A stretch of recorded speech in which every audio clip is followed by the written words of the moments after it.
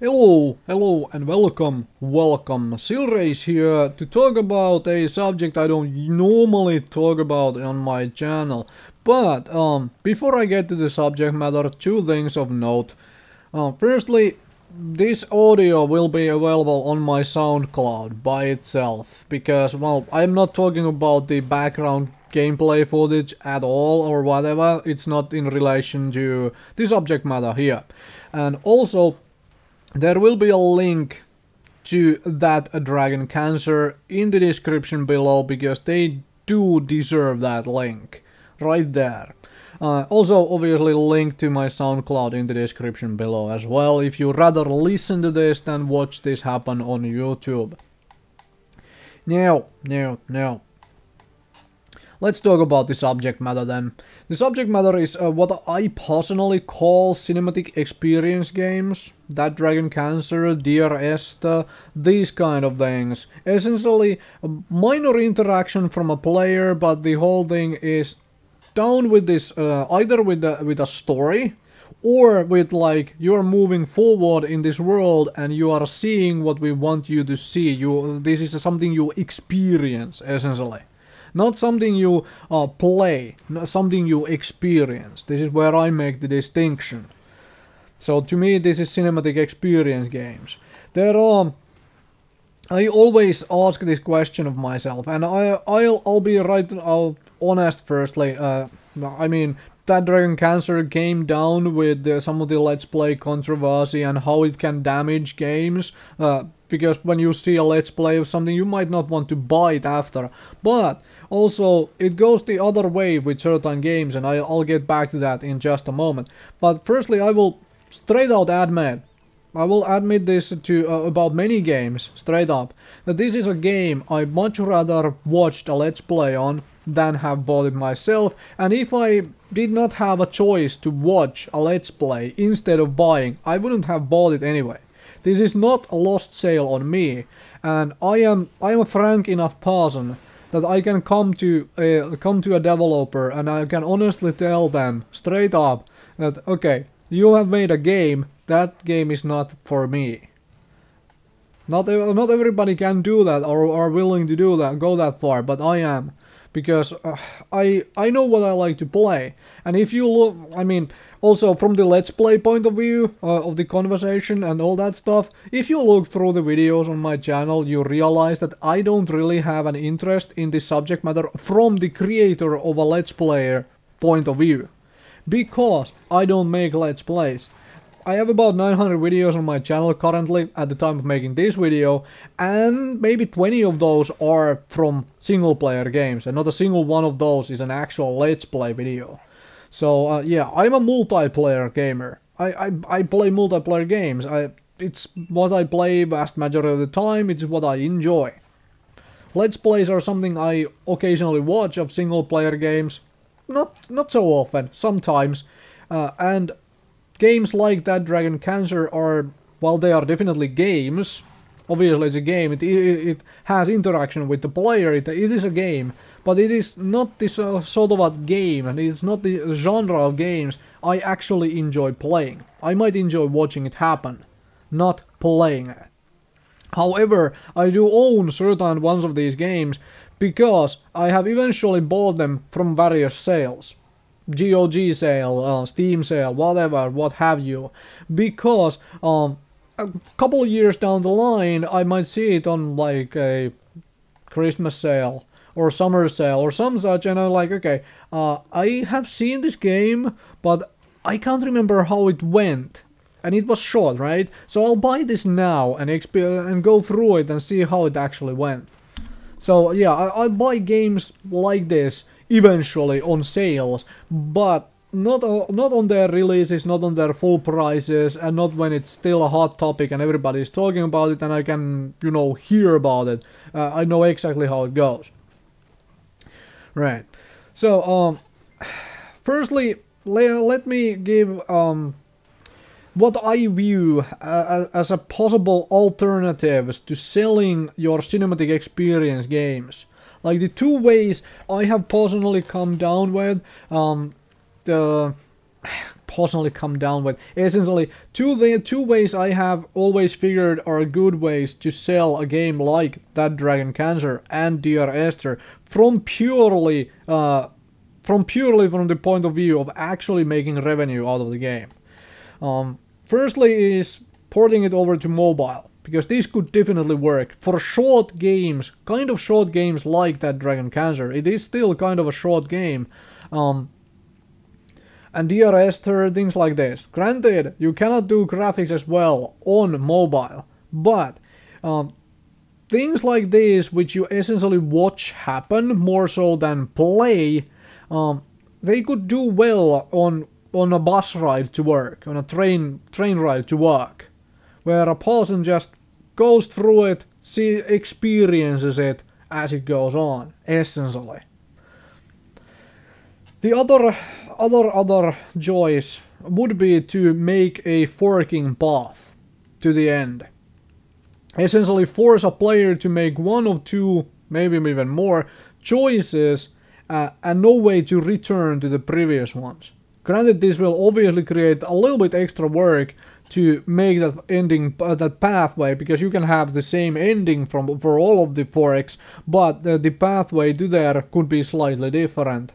And what this would cause is that anybody who makes a Let's Play or anybody who watches this being played would still be left with the feeling that, okay, what if had done the different route? What would have changed? And this creates replayability for your experience, for one, but also it creates, for anybody, like I said, who watches it happen, that question in their mind. And that might get them to buy the game for themselves. This might seem a little, you know, capitalistic and whatnot to try and get players to buy your games through methods like this, but frankly, developers who make games like That Dragon Cancer do need the revenue, frankly, because this is a niche market. And I am not against them doing things like this, because in the end, it will not sell the game to me, but there will be others who might be on the edge of like, do I buy this or do I watch it happen? And then they watch it happen, and they see that forking pathway, and they are like, okay, I'll buy this thing to see what that forking pathway does, right? And also, yeah. Hopefully that helped a little bit on the various fronts. Just two quick ideas, essentially, on where and how to try to put these games of yours into making some money back from which, you know, you have spent on actually developing it. But let's talk about more about the cinematic experiences in general, now as I've gotten past the That Dragon Cancer and its effects. Because Let's Plays of games happen often.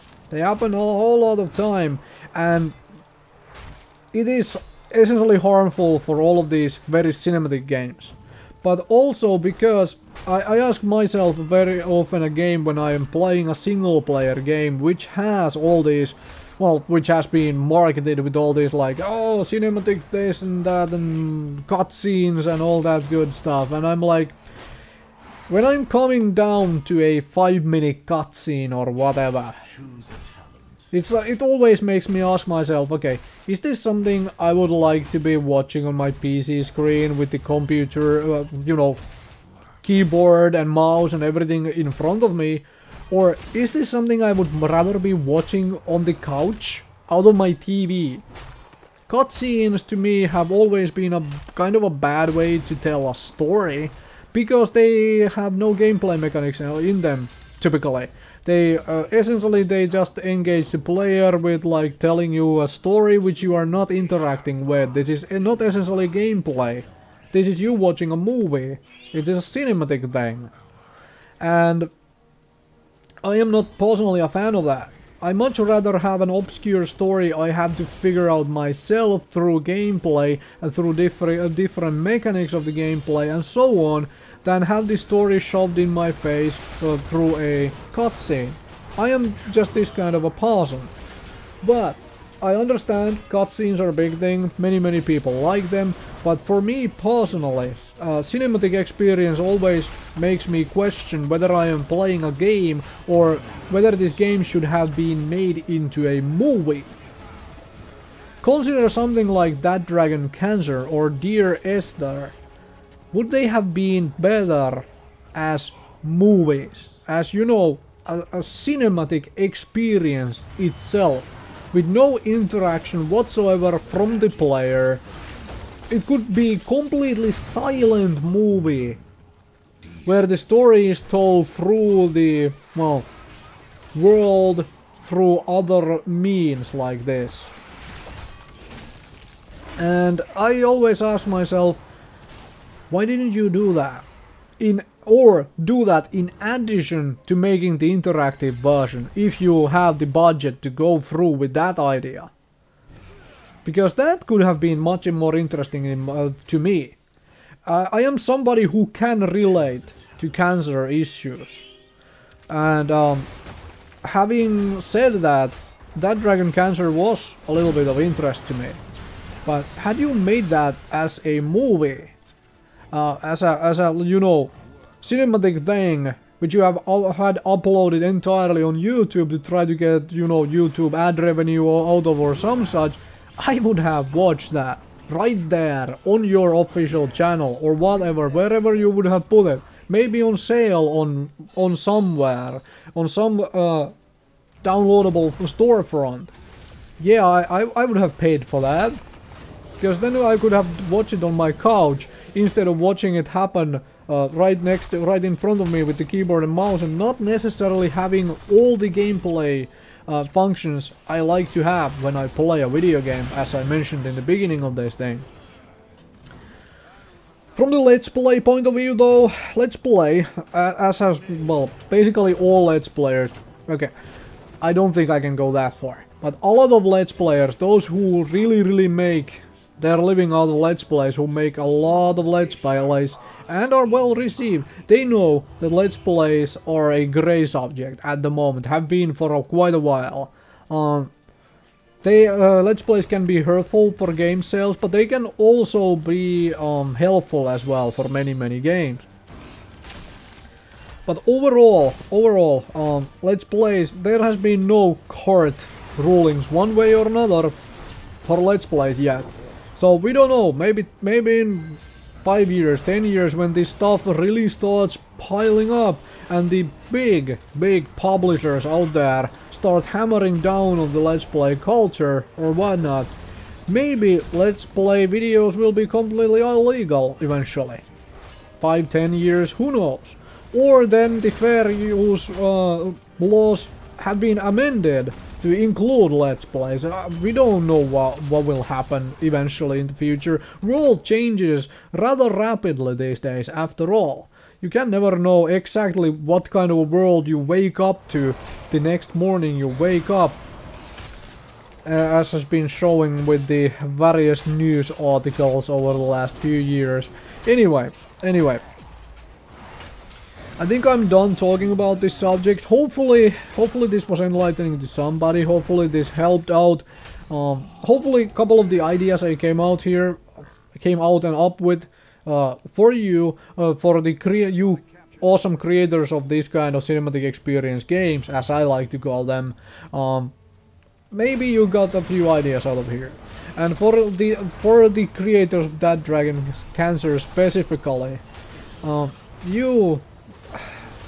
I don't know how you went about you know, trying to market your game and all of that good stuff, but when you are making a game of this kind of difficult subject, I'm at least hoping that you try to contact the various places who try to fight this subject. For example, PCF, Prevent Cancer Foundation, and seeing if you could have come up with some kind of a deal with them to help you create this.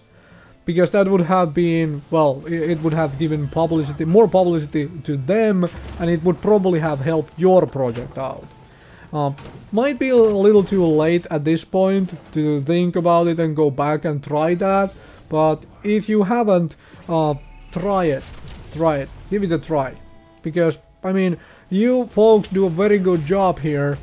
You make this game into what it is, and you went and took a very adult subject, very strong matter, very strong, you know, subject matter, and made that into a game, and I applaud you for that. However, it's not something I personally like to play, but I am hoping that you will do well with it in the future and wherever.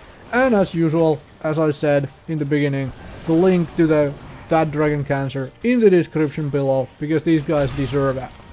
Thank you very much for watching.